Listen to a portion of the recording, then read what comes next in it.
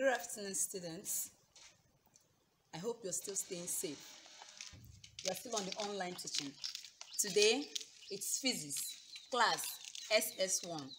And our topic today is particle nature of matter. Our specific objectives are, by the end of the lesson, the students should be able to 1. State 3 evidence of particle nature of matter. 2. Explain any 2 of the evidences stated above. 3. Define atom. 4. Explain the atomic structure. 5. Explain molecule. 6. Differentiate among the 3 states of matter. What is matter? Matter can be defined in so many contexts. But in this particular topic today, and in physics, we define matter as something that has mass and occupies space. There has been this ancient idea that matter is made up of minute particles called atom. Then, according to the Greek philosopher Democritus, if you get a given piece of yam now, and you cut this yam, after cutting this yam to smaller sizes, you can cut this yam to other smaller sizes to a particular size that you cannot cut again.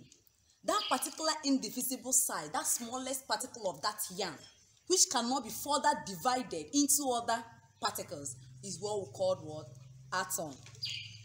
So, the atomic theory of matter now assumes that all matter is made up of what? These tiny particles called what? Atom. This particular atom is not assumed, but it is always in a continuous state of motion. Now, there are evidence that show that this matter, which we've talked about, has this particle nature. These evidences are 1. The Brownian motion. 2. Diffusion. 3. Osmosis. 4. Law of definite proportion. You find out the other ones. Remember, I said evidences that shows that matter is a particle, has particle nature, or is particulate in nature, are 1. The Brownian movement, or you say the Brownian motion. 2. Diffusion. 3. Osmosis. 4. The law of what? Definite proportion. Get it very well. Now, if you come to the Brownian motion, remember I told you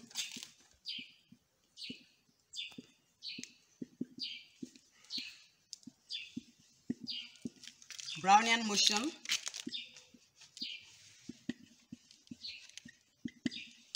two is diffusion, 3 is osmosis,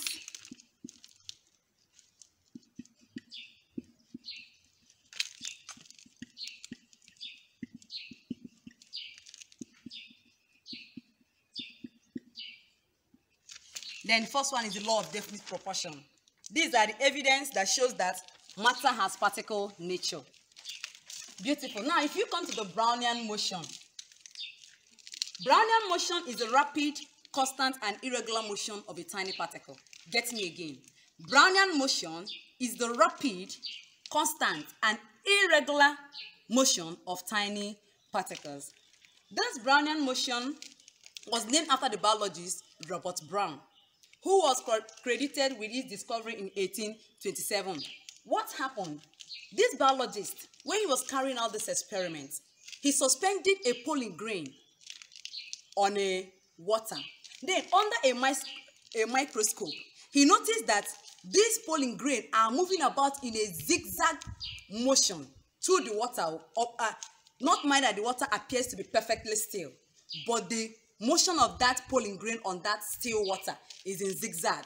So, they are now asking, what happened? What causes this particular pollen grain that was suspended in this water to be moving in this zigzag way? This is because of the what? The bombardment of the solid particles by the water. I come again. The reason why you see that zigzag motion, we talk about the irregular motion, just moving like this, that pollen grain on that water, is because there is a bombardment of this particular solid, the solid particles of this pollen grain, by the molecules of the water. Because the molecules of the water are in constant motion. They're also moving. So while this thing is suspended on them, they will be bombarded, knocking them in different ways, making them to be moving about in that zigzag motion. So this has to show us that what? There is particles in this particular pollen grain, which also is doing what? Is moving. That's the Brownian motion. The same thing happens with the smoke. You can see the smoke, if you, like most of you that are making use of tripod stand and use firewood in cooking, you see that when you are cooking, the smoke, not all the smokes are moving straight. No, some will be moving through the ground, some will be moving up, some will be moving down. Are you not asking yourself what is happening? What is happening is that as the smoke particle is moving, it is also being bombarded by the air molecules. You know, the air molecules, you cannot see, you don't see them, but they're also in motion. So they're also bombarding with the what? The smoke that is also moving. So when they bombard with this smoke, they begin to do what? They move in different what? Direction. That is it. And that's what we call what? The Brownian motion. Now, another evidence that shows that matter has particle nature is what? Diffusion. So what is this diffusion? Diffusion is the movement of molecules from the what? Region of higher concentration to region of what? Lower concentration. For example, most of us at home, you'll be in the parlor and your mommy will spread perfume inside the room, inside her room. But in that way, you say, I'm perceiving mommy's perfume. How do you know? What happened? The molecules of that particular perfume that was spread into the room has done what? Has spread out. It spread out up to coming to the parlor or wherever. That is an example of what? Diffusion. And that shows that what is happening, that this particular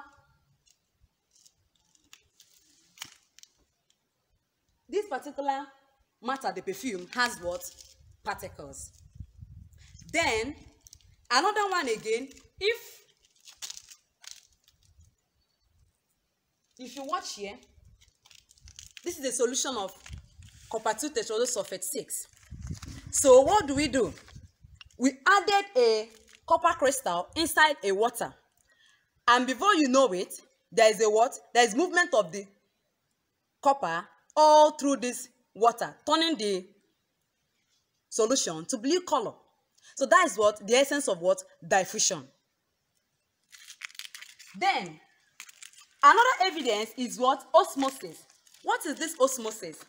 Osmosis is nothing but the movement of molecules from the region of lower concentration to a region of higher concentration through a semi-permeable membrane. For example, I know I'm teaching SS1 students. And in second term, in your biology, you did this osmosis and diffusion. In this osmosis, your teacher brought a yam, this thing. You know that very, very, I know you can still remember because my students are very intelligent. Beautiful. As he was performing that experiment, you can see that he added some salt inside the peeled yam. He added water, put it in another bowl of water that has biggest water. Then what happened? Some water flow from that particular one that has no salt inside the other one that has salt. So what is happening? The molecules are moving. Show you that what? Molecules are doing what? Moving. They're in constant motion. They flow from that way to the other side. So these are what? The evidence that show that what? Matter has particle nature. Then, after that, you now go to explain the law of definite proportion. But I'm going to give you this as an assignment. If you're coming by, get me this, the law of definite proportion.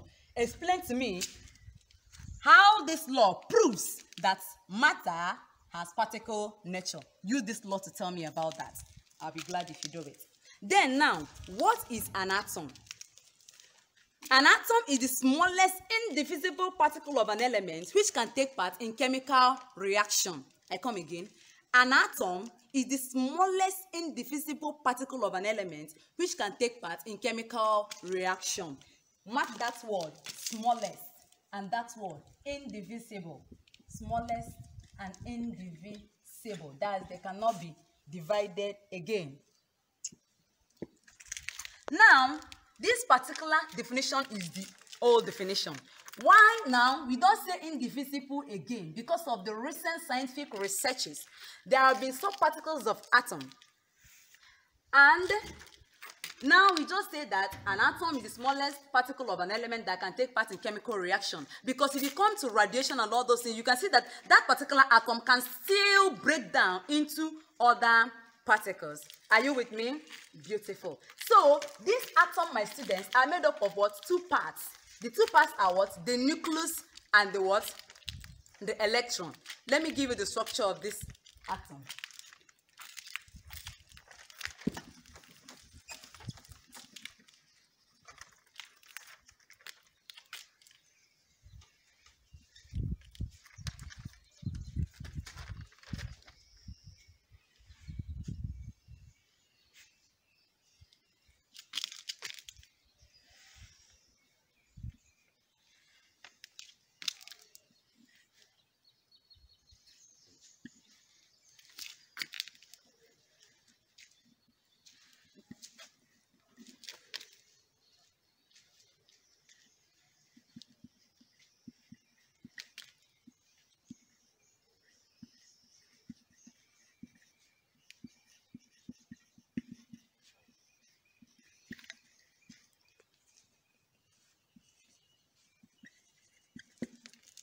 Beautiful. That's the structure of an atom. This atom we're talking about. If you look at this structure of an atom, you'll see, I told you that it has two parts, the electron and the what? Nucleus. This is the electron part, this is the nucleus part. Now, if you watch, you see that the nucleus consists of what? Two subparticles, which are what? The protons and the what? Neutron. Now, if you're asked, what are the, that an atom is made up of, how many particles? You say three particles, the electron, protons, and what? The neutron. Are you with me? Beautiful. So this one now is the what? Is the orbit. If you watch now, the nucleus is what? Is heavy. Now, this nucleus contains this positively charged what? Proton. This neutron now has no charge. It has no charge, but the proton has what? Charge. Now, the electron has what? A negative what? Charge. Now, if you come to their mass, electron has what? Its mass is 1/1840. That's the mass of it. This one, its mass is 1. Proton, its mass is 1. And neutron, its mass is what? 1. Electron is negatively charged. Proton is what? Positively charged. But neutron has no charge. No charge. It has no charge at all. Beautiful. But watch now. I told you that this nucleus is heavy, but the electron is what? Electron is very light. And it's because of the lightness of this electron that allows it to transfer what? To transfer itself when two materials are rubbed what? Together. Remember when we did our electrostatic what? Our electrostatics in first term. Beautiful. Now, this electron is staying in place here because of the what? Electrostatic attraction between this electron and this what? And the nucleus. Now again, at times you do hear that they say you that an atom is electrically neutral. You ask, what is this electrically neutral? Whenever you hear that an atom or an element or whatever is electrically neutral, it means that the number of protons is equal to the number of what? Electrons. That is something being what? Electrically neutral. I come again. If you hear that an atom is electrically neutral, it means that what? The number of electrons moving around the nucleus is also equal to the what? The number of what? Protons of that what? Nucleus. Beautiful. Then again, let's go to what is what? Molecule. I told you that an atom is the smallest particle of an element that can take part in chemical reaction. Then now, a molecule is the smallest particle of a substance which can have separate existence and still retain the chemical property of that what? Substance, be it an element or a what? A compound. I come again. A molecule is the smallest particle of a substance which can have a separate existence and still retain its chemical property of that substance, be it an element or a compound. It's very important. Note it. Now, what are we saying? We are saying that some of these atoms cannot exist alone. They come together to form a what? A molecule. For example, like now, this is a hydrogen molecule. This hydrogen molecule is made up of two atoms of what? Hydrogen. Will give you what? Hydrogen molecule, because the hydrogen cannot stand alone. Now, again, we have something like water. This water molecule is made up of hydrogen and what? Oxygen. But now, 2 atoms of hydrogen, as you can see here, and an atom of what? Oxygen. That makes up what? A water molecule.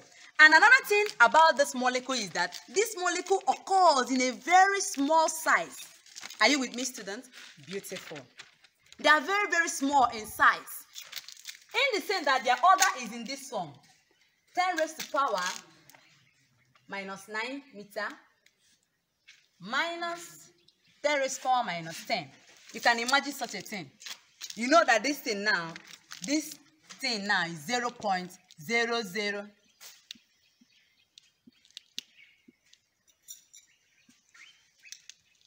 Are you there? So you can imagine how infinitesimal such size is. Very good. Another one is that this molecule of a thing is always in constant what? In constant motion. The molecules are in constant motion. They are of very, very small size. Like I told you the other time, you see this, that smoke is also made of molecules. Even at times, you've opened a house that is very dusty. If you open a house that is very dusty and you open a particular window from that house, and maybe there are rays of light that are coming from a beam of light coming inside through that window, you'll be observing some little particles moving in constant motion. Boom, boom, boom, boom, boom. Beautiful. That's all we're talking about. That these molecules are in what? Incessant what? Motion. Are you with me, students? Still remember what I told you? The definition of molecules is of small size and is in incessant what? Motion. Now let us go immediately to the what? States of matter. Beautiful. I know my students, we've done the states of matter so many days. Let's just refresh our memory again. There are 3 states of matter. Is it not? Number 1 state is what? The solid state. Another state is the what? Liquid state. And the third one is what? The gas or gaseous state. Now, these are the 3 states of matter: solid, liquid, and gas. Beautiful. Now, let us talk about solid. In a solid state of matter, the molecules of the solid are very closely packed together. The molecules of a solid, listen carefully, oh. This is the way you differentiate these things, because you're going to differentiate them. You differentiate solid from liquid, liquid from, in fact, you differentiate among the 3 of them. So, the molecules of solid are what? Are closely packed together. They are now closely packed together by a force, an intermolecular force, a cohesive force, and it's because of this force that are joining these particles together that make them to have a definite what? A definite shape. So when they are closely packed together, they don't move about. That's why solids, they don't flow, because they are closely packed by these intermolecular forces. And for that reason, what they will do, they will just be vibrating around that fixed position. They don't move, and that gives it its what? Its shape and its what? Its volume. And that means not to do what? Not to flow. Let's take for instance, you know that your eyes blocked. Beautiful. Something is happening there. Watch out. If we call this now a molecule. You see this now is a molecule. This one is a molecule. This one is a molecule. This one is a molecule. Because of the intermolecular forces, if this is the intermolecular forces, see what is going to happen.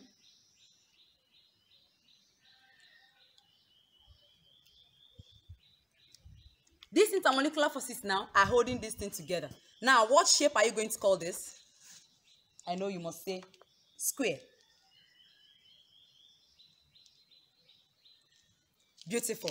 This is the molecule. This is the molecule. You see how the molecules are closely packed together. And this is intermolecular force holding this molecule and this molecule. Now, this particular molecule cannot move about. And you see the shape it gives you. Is it not? Beautiful. Now, this is what we call what? A solid. And that is how, what is happening in that your eyes block.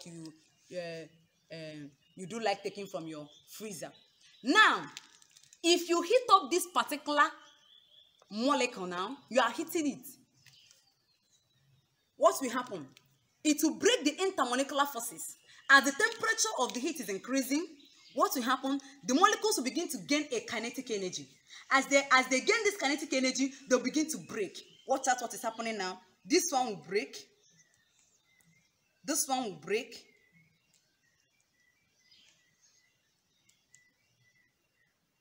As they now break, you see that they are now in what? In different ways. This thing can flow. If I throw it, it can just move. And when this thing is now broken, that particular thing now turns to what? Liquid. Now, in this liquid state of matter, what is happening? There is an intermolecular force holding the molecules together. But these intermolecular forces of this liquid are weaker compared to that of the solid. And because of that, water has no shape. Rather, it takes the shape of a what? A container. What will you say about the water in this thing? What shape does it have? Does it have any shape? If I pour this water on the floor, will you see any shape? Can you say it's rectangular in shape? Can you say it's triangular in shape? No. The reason is because the molecules binding the intermolecular forces or the cohesive force, binding these particular molecules of water together are very, very weak. So because of that, they are what? They still move about. That's why you can pour water. But water still have its definite what? Shape. Now, if you heat up this water, if you increase the temperature of the heating, what happens? The molecules of the water will gain a kinetic energy. As the kinetic energy increases up to a particular temperature called the boiling point, something happens. That weaker intermolecular force, which can be a cohesive or distinct forces, will begin to do what? Will break furthermore. That is why in a gas, as it breaks furthermore, it will begin to do what? You will see vapor moving. I know some of you are boiling water at home. Yes, now, those vapor you are seeing that are moving up and down, they are also what? Gases. And it's as a result of what? Of breaking down the intermolecular forces, still binding the what? The molecules of the liquid. So when that thing happens, you see what? Your gas. So what's happened in this gas? What's happened here is now is that the gases, their intermolecular forces are negligible. If you don't want to talk about it, you say that it is what? Negligible. Or they have the weakest intermolecular forces. And that is why they what? They move in every direction, moving up and down. And because of that, you see that gas, they don't have definite shape. Because they all, even the volumes, they don't have definite volume. Rather, they just take up the volume of a container. And that is the reason why gas are compressible. You can compress it. Because they have what? Have so many spaces. It moves about in so many words, directions. Now, if you want to draw it, a diagrammatical illustration of that,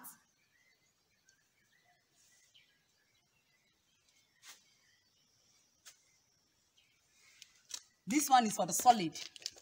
You can see this one is a molecule, this one is a molecule.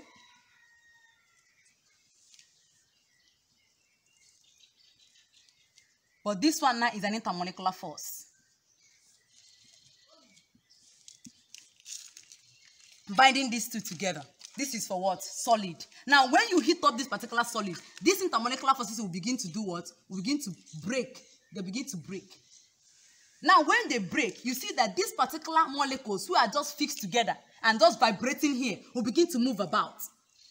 They'll move about in a random motion. As they are moving, they form what is called what? Liquid.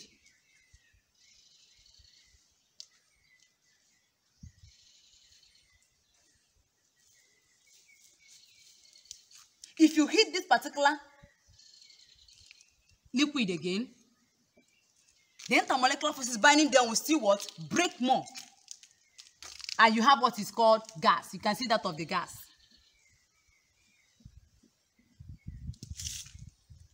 And that is the reason why summarily we say that differences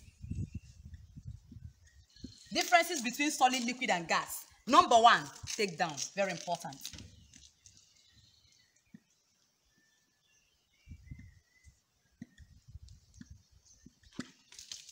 For solid, number one, solid has definite shape.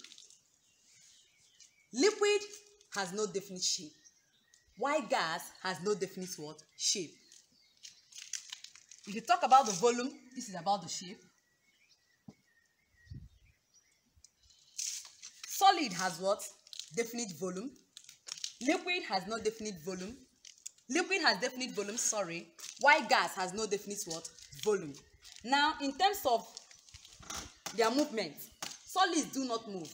They don't pour. They just be vibrating about that their fixed position. Now, liquid, they pour, and gas also pour. Now, if you come to their intermolecular forces, the intermolecular force of this solid is strong, very, very strong. It is, when compared to the three of them, is the strongest. While the intermolecular force that exists in the molecules of the liquid are weaker when compared to this of that of the solid, but they are greater than that of the what? Gas. Finally, if for this gas, the intermolecular force that exists in the molecules of the gas is negligible. It's very, very small. It's the weakest among the three of them. Now, when it comes to compressibility, gas has what? Can be highly compressed. It's highly compressible, while the solid is not. And liquid, the same thing. But gas is highly compressible. Remember where we started, students? We started from the what? The evidences that show that matter has particle nature. Remember, I told you that there are some evidences that show that. Number one is what? The Brownian motion. Number two, the diffusion, osmosis, and the law of what? Definite proportion. Remember, we talked about the what?